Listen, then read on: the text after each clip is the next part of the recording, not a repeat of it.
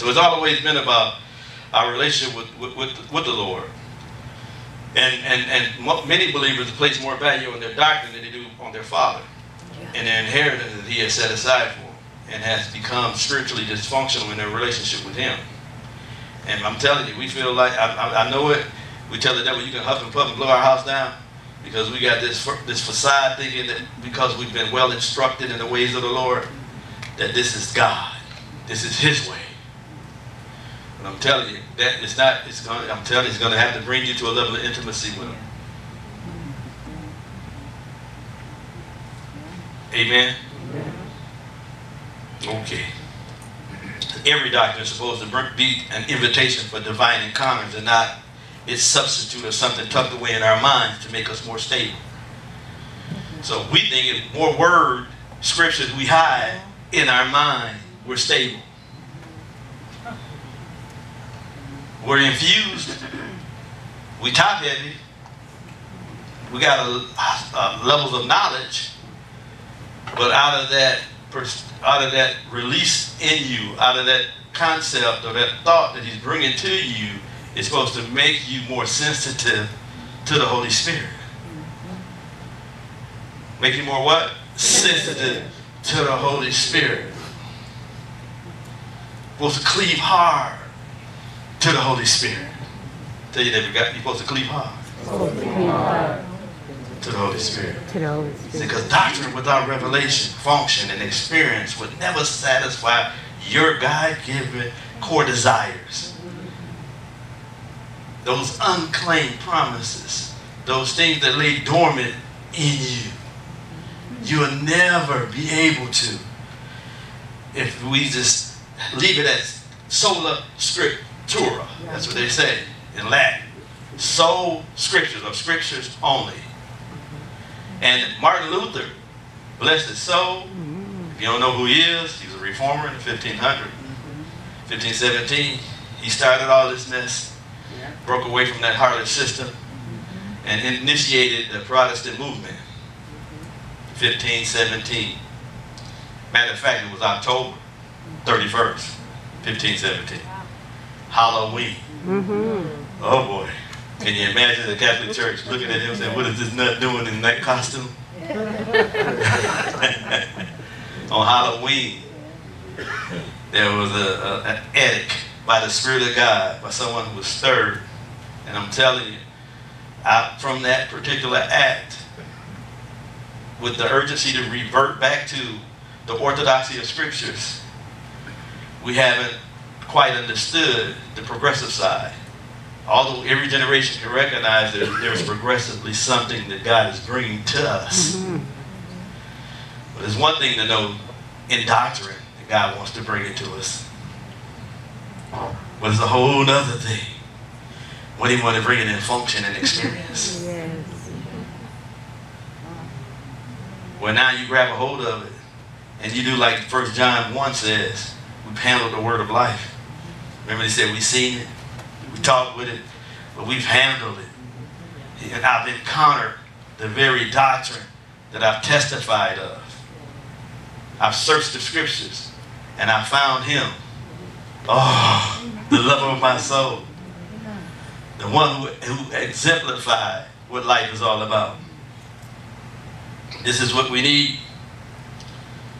And the more and more you hide it in your heart with this, from this angle, from this interpretation, this level of application, the more of His word that you have in your heart, the clearer you see with the eyes of your heart. And the easier it is to walk by faith. You're saying, man, the eyes of my understanding is being enlightened. He concealed some things. I'm searching it out because that's the honor for kings. He didn't hide it from me. He had it for me. And it's not just for me. We found out in Deuteronomy 29 and 29.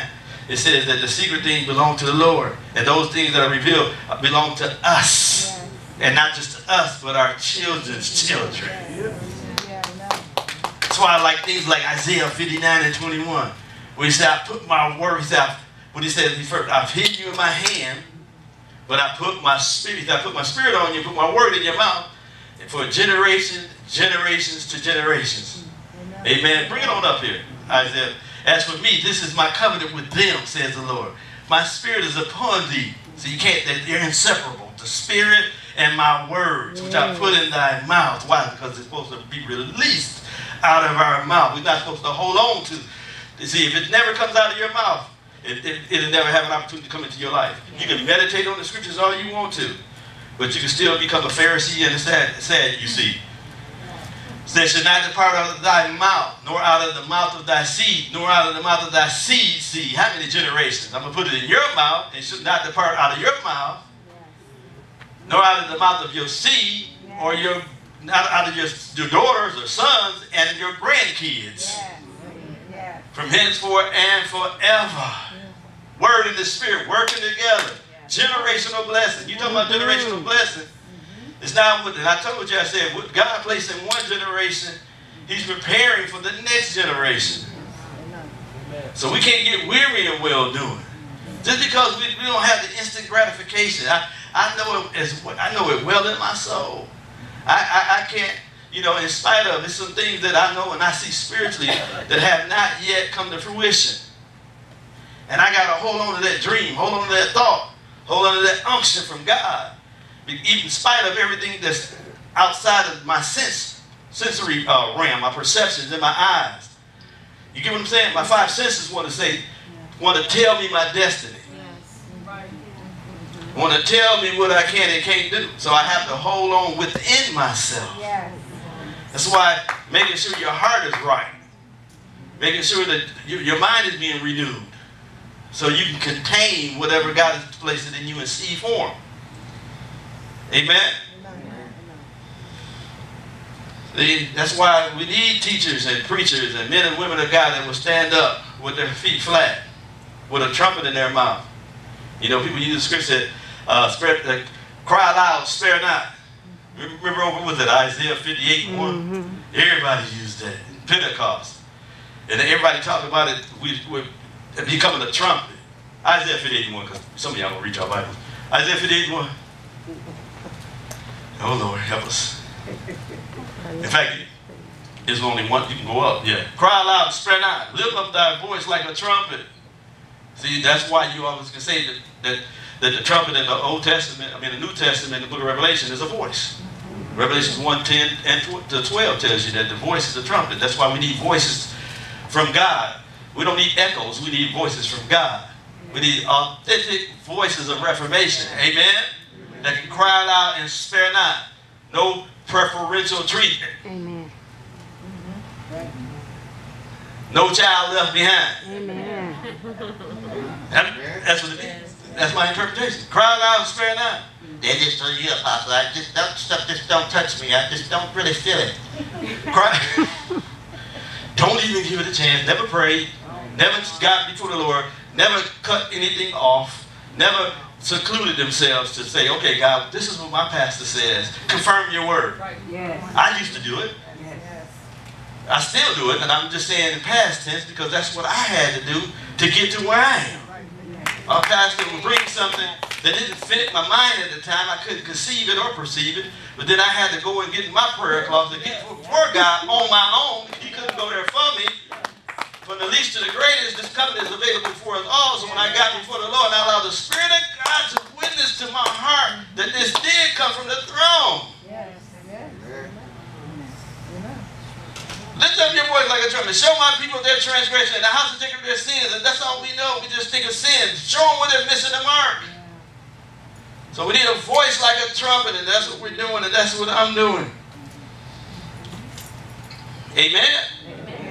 That's why we need churches. We need churches, not just churches for sake of having a church. We need people connected to the churches. We need people committed to the church. We need people connected to the church. Whatever the overall theme that God has given to a particular church in the earth, we need to be able to say, hey, that is my portion. That is my assignment.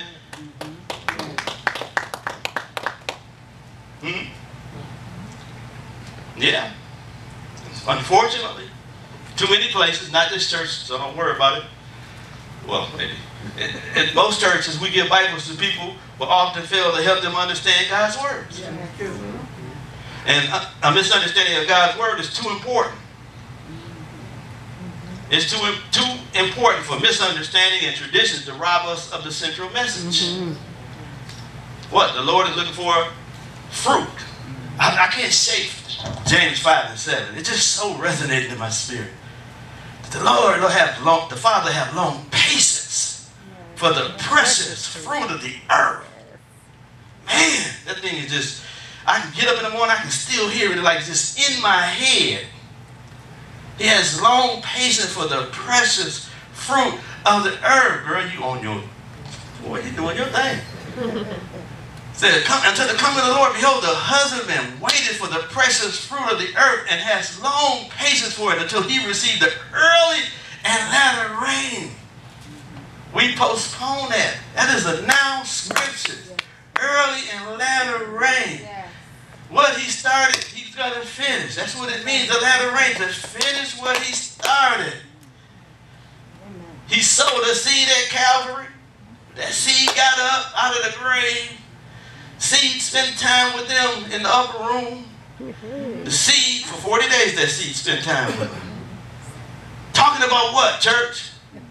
No, talking about kingdom. Specified the message he had, he carried, he possessed. He came, he was resurrected to ratify the new covenant that is based on the kingdom. The seed then all of a sudden shed his earthly tabernacle again, not fashioned with man's hand, and spilled out the spirit that he carried and multiplied himself in 120. Amen. Amen. That's what God wants us to get to see. When you read the Bible, it should be a whole nother level. You get in there not because you're trying to make wrong right. You're not trying to get in it to pass time. You're not trying to get in it just because it's your duty. You don't do, as a believer, we don't do nothing for duty. Religious people do it out of duty. We do it out of devotion. Everything flows for us out of devotion. Because it's a heart thing. It's not a head thing. Duty is out of your head. Devotion is from the heart. You do it from your heart, it's easy. See, we got to get some folks in here devoted. We ain't never got to worry about not having nobody on Wednesday nights.